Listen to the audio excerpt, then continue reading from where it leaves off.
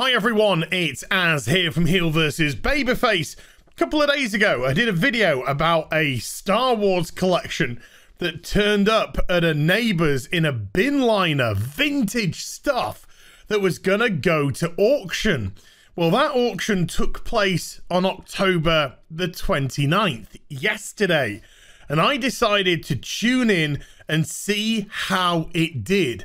The hopes were that it would raise somewhere in the region of £250,000, which just seems absolutely astronomical.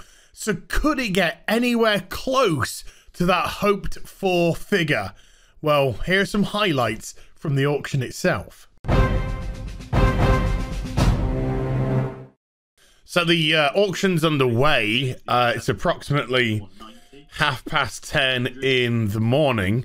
They're only currently up to lot 56.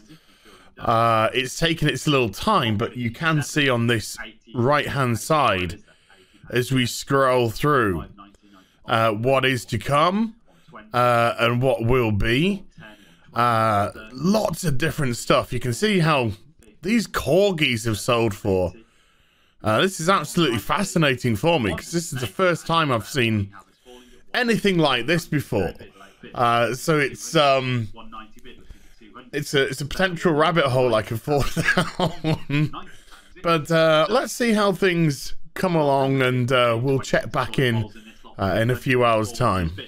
So a fair amount of time has passed. It's now coming up 4:10 in the afternoon. Yes, it's been a long day's auctioneering, and I've had this open for that whole time, getting on with some other stuff, but always here in the background. There's been some wonderful items that have gone past from all kinds of different genres of fandom.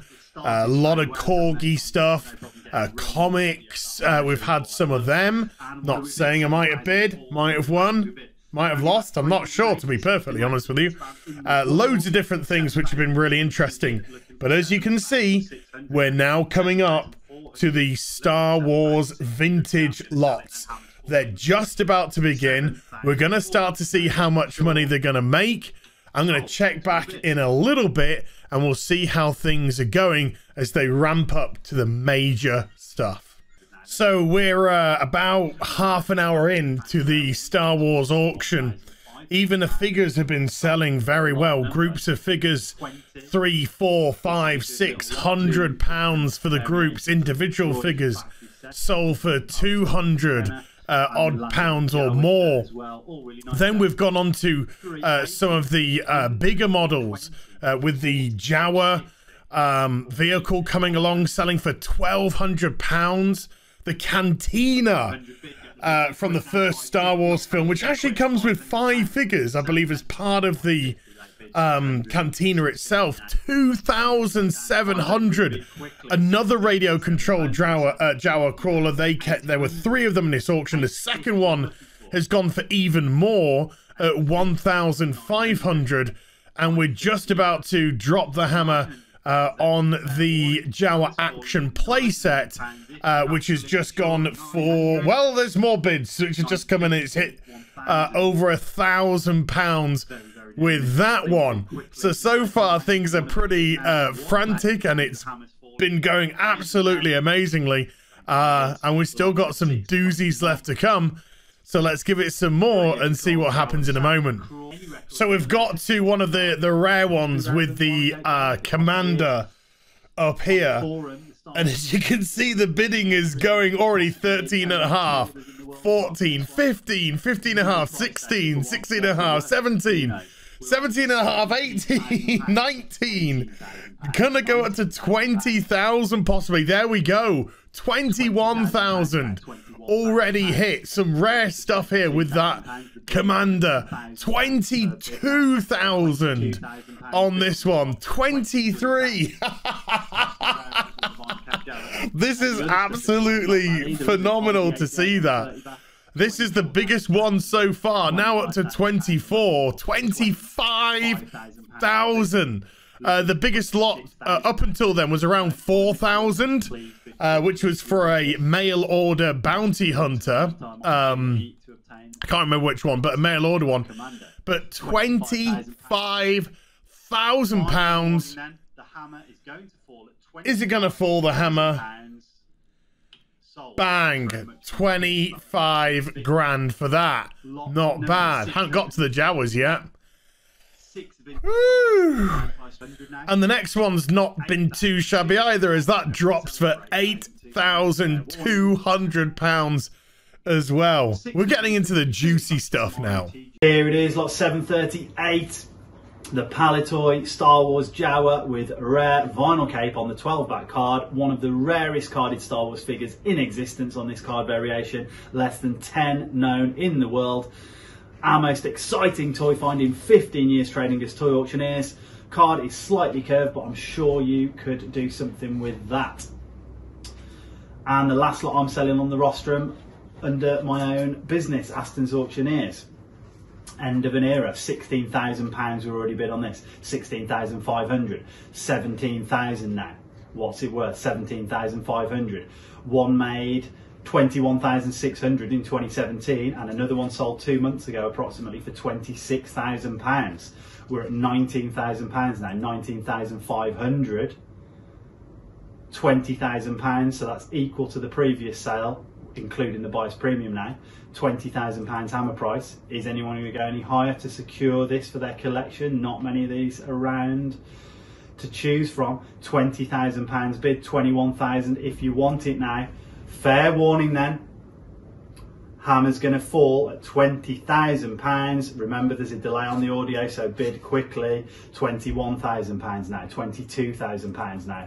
Remember, there's a delay on the audio of possibly up to 5 or 6 seconds, so if you want to bid, please bid now while I'm talking. Don't wait till I'm saying I'm about to put the hammer down. £22,000 bid on the Palitoy Vinyl Cape Jawa. £22,000 going once, £22,000 going twice, £22,000 sold. Thanks very much for all your bids.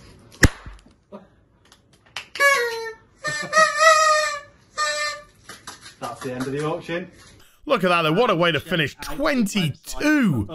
If I just mute him, £22,000 pounds for that. Look at this one here. Just a droid. Nearly £2,000 for just the droid from Empire Strikes Back.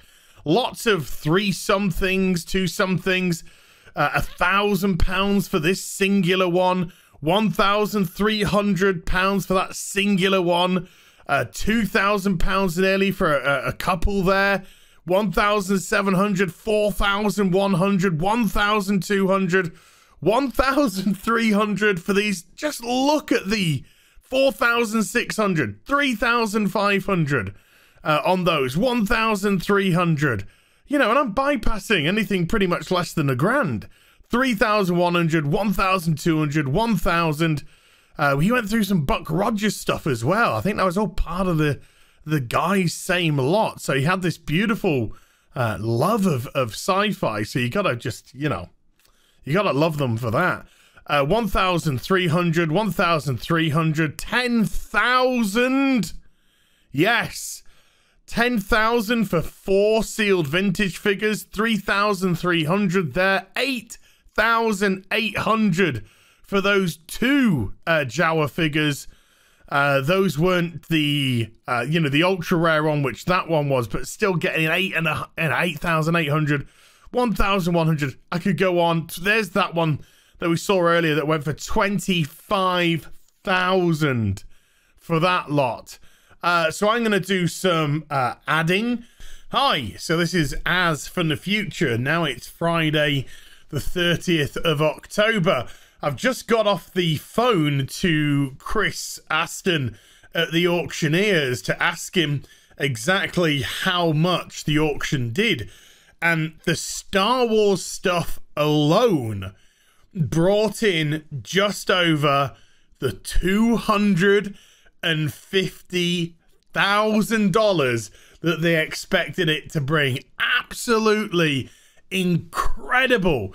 And that isn't all of it. Chris also told me that earlier in the year, they had taken some other stuff from the house, which was given to them, and that raised £50,000. So all in all, they have had over £300,000 raised from this auction, which is just absolutely outstanding. But this was just wonderful to see, from like 10 o'clock in the morning to now 10 past 6 UK time in the evening. This has been one hell of a day at the Auctioneers, and it's wonderful to see these Star Wars figures picked up by collectors for such an amazing amount, and they'll go into collections to come and hopefully pass down to other collections to come, all from a guy leaving bin liners for his neighbor when he passed away. Crazy, crazy. Hope you enjoyed the vid. If you did, do give it a thumbs up and also subscribe to the channel. Follow me on social media and YouTube for live streaming. Links, they're in the description box down below, and I'll be back with some more stuff very soon. You take care. Bye for now.